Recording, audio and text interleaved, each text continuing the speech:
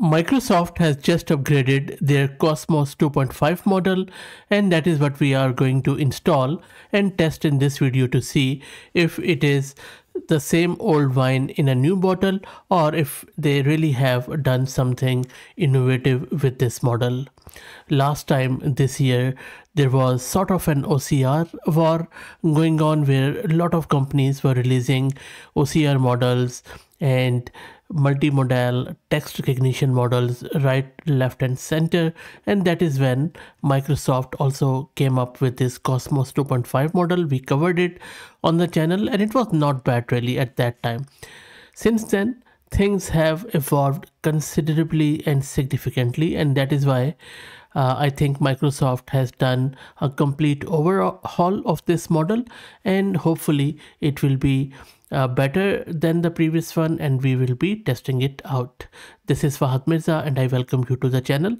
Please like the video and subscribe. I also have opened up the membership to the channel, so please become a member, as that helps a lot in keeping this channel going on, of course. So what exactly is this Cosmos 2.5 model and what it brings to the table? So this is a multimodal model designed specially for text intensive image understanding. Unlike standard OCR systems, it doesn't just transcribe text. It learns to jointly recognize, localize, and structure the text within images. And this localization part is what has improved a lot. That means it can output both spatially aware text blocks with coordinates for where each piece of text appears and structured representation like Markdown that preserves layout, styles, tables, or lists. Built on a decoder-only transformer, it unifies these tasks through flexible text representations and promptable outputs, making it well suited for document OCR, scientific papers, web pages, forms, or any real world scenarios where text is visually dense and structure matters. So let's get it installed. I have just created this quick script and I put a Gradio interface on top of it where it is going to download the model first time, and then it is going to give us a very simple interface to upload our images, and then from there I will use this model to use its decoder and then give us the markdown or OCR content. Okay, so let's go back and then let's run this. And if you're about the code is free for the members, so please feel free to become a member. Happy to send you the code. Now in order to get it installed, I'm going to use this Ubuntu system. I have one GPU card, NVIDIA H100 with 80 GB of VRAM, but you don't really need 80 GB VRAM for this. Model is quite lightweight and I will show you the VRAM consumption in real time. Now if you're looking to rent a GPU on very affordable price, you can find the link to Massed Compute in video's description with a discount coupon code of 50% for range of GPUs, so please do check them out. Now first up, I'm going to do, I'm just going to run that app.py script, and that is going to download and launch our Gradio demo. And the model is being downloaded, as you can see, so let's wait.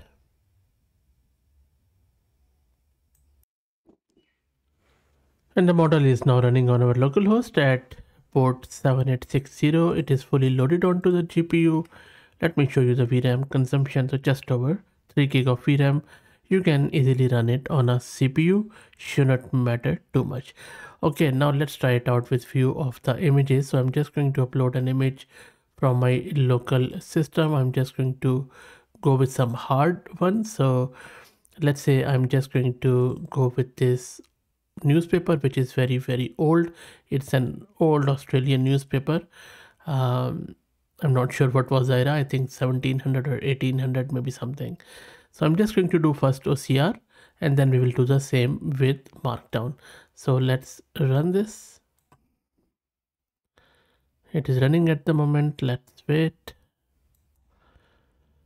And there you go. It has done fairly decent job. Look, most of the stuff is illegible, but still I believe that, for example, in this third column it has done well. And then also it has, you know, the sale of the jersey, which is correct, and then clearance sale and all that stuff. It has done pretty well here, especially in this column. Now interestingly enough, if the text is like this, it is not sort of in horizontal way. The vertical one, it was unable to do. So I was hoping it would do that too. Anyway, so but it has done, quite well. It's a very, very hard one. Okay, let's try out another. Next up, I am just giving it this multilingual one. This paragraph has some Arabic, English, Russian, Ukrainian, Hindi, lot of other languages, and it has done all of them quite well, I would say. Yes, the font is not available on my system, so maybe that is why it was unable to put it here. But other than that, I think it has not bad at all. English one is quite good, and I think it is mainly geared towards English language as far as I could tell. But if you are that language speaker, please also confirm. What do you think about especially the Russian and few other languages? Okay, let's try out maybe a table. Now in this one, I'm just going to go with this invoice, and maybe I will do markdown this time just to keep all the layout structure.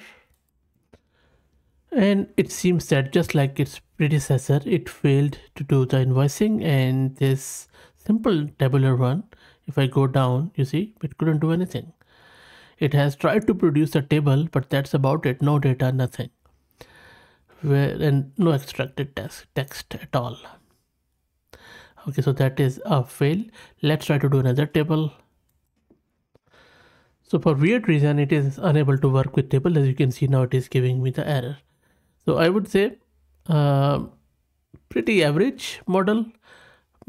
The documentation and other stuff talks a lot about its benchmark, and that is why you can't trust the benchmark. So for example, if I take you down and show you some of the information which they have shared, I think they shared it on their GitHub and in the paper. I think they could have done better here. The model definitely has some improvement, especially when it comes to reading the text in the older newspaper. But I think for tables, for these sort of structured formats like invoices, which is primarily one of the requirements for text intensive images, I think that is where the model falters. So I think for tabular data, that sort of stuff, this model won't cut it. But if you have text intensive images like a lot of text, newspaper, some books and stuff, that might be a good fit for this model. But I will let you be the decider there.